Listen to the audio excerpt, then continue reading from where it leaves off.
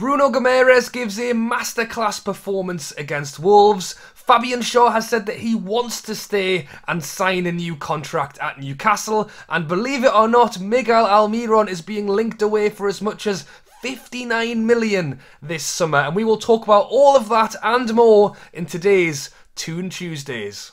Yes guys, how's it going, and welcome back to Toon Tuesdays, your weekly roundup of Newcastle United news. And as I've mentioned, there is plenty to talk about today, and we are going to start off with the fantastic 3 points against Wolves on Friday night. Newcastle remain unbeaten at St James's Park in 2022, which is a fantastic statistic. And let's be honest, the game wasn't the most exciting at times. I do feel like Wolves kind of turned up and were happy with a point. Chris Wood put the ball in the back of the net twice. The first one ruled offside, so it was great to see him get a second chance with the penalty and put it in the back of the net. There was some great individual performances on Friday, but the one that stood out for me by a mile, to be honest, was Bruno Guimaraes. I thought he had a fantastic game. It's taken some time for him to get his first start at St James's Park since we brought him in January, but he got it on Friday night, and what a game he played. Eddie Howe spoke about Bruno in his press conference, saying that he's got some real intelligence. There is no fear in Bruno. He wants to be on the ball in every moment, and that's part of why we love him so much. A player that's had, again, a bit of a 50-50 reaction following the game is St Max. There are more links to him potentially leaving this summer, but Eddie Howe once again has tried to play these down as much as possible, actually coming out and saying that he was delighted with the performance of St Max. In terms of his performance, he had 6 successful dribbles and 4 shots on goal, and actually helped set up the goal as well. To be honest, I think these rumours of St Max are going to run on all the way till the end of the season, but if I'm perfectly honest, I can't see him leaving. But somebody who is linked away this summer is Miguel Almiron, who came on in the 13th minute against Wolves, and for me, played a pretty good game. Obviously, Fraser going off with an injury was bad news, and we will talk about the injury situation in a moment. But sticking with Miggy, Eddie Howe did actually speak about him in his press conference as well, calling him a real weapon. He said he thought Miggy did really well, and it's actually brought forward the conversation of could Almiron be in for a second chance at Newcastle. Now obviously he has not played much football at all under Eddie Howe, and on most occasions it's been Murphy who has been the first choice when either St Max or Fraser hasn't been fit, but it was Miggy who came on the pitch. I thought he worked his arse off. We know he does that anyway, but going forward is always where we wanted a little bit more. He played a fantastic 1-2 with Bruno that actually led to Chris Wood's offside goal, and if I'm being honest, it's probably the best performance I've seen him play in forever. It feels like ages ago since I've seen him play that well, so I was really happy to see what he could do. And because he played his first good game in forever, he has again been linked away in the summer, and I think as Newcastle fans this is something we're going to have to get used to, with players constantly being linked in and out of the club. But what I hadn't realised is that Miggy actually has a release clause of 59 million,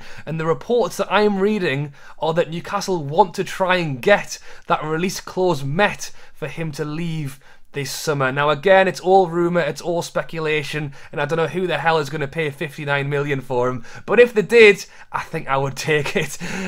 He's been linked with clubs in both Spain and Italy, which again I think would probably suit his play style better than it does in the Premier League. But let me know your thoughts down below. First of all, would you like to see Miggy get a second chance at Newcastle? Maybe you want to see him stick around in the summer.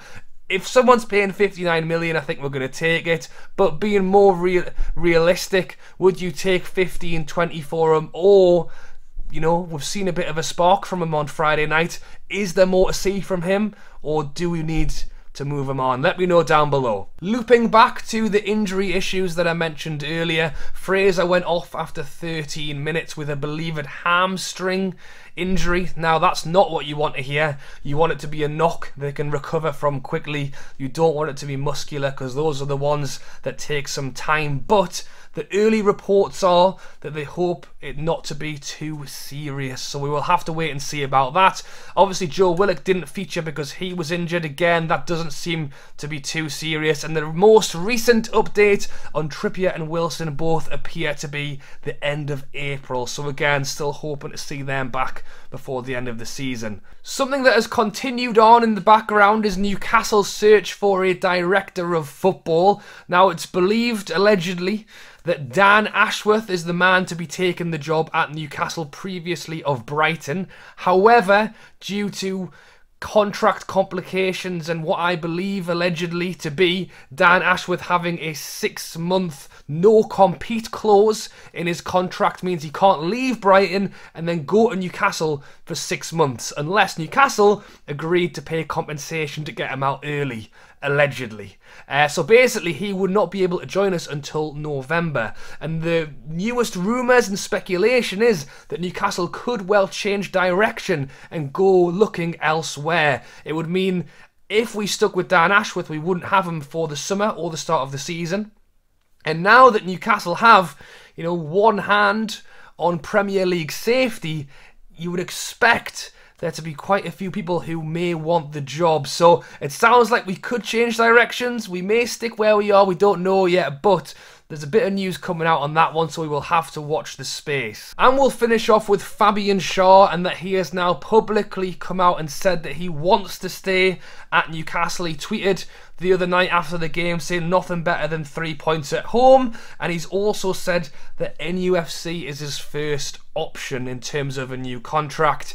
He's currently 30 years old. He signed a 1-year extension last summer, and it's expected that he will sign another year extension this summer. He has been linked away to the Bundesliga, particularly Frankfurt and Wolfsburg appear to be the teams fighting for the signature of Schar. But as I say, he has said he wants to stay at Newcastle and that he loves working under Eddie Howe. For me personally, I would like to see Schar sign a new deal.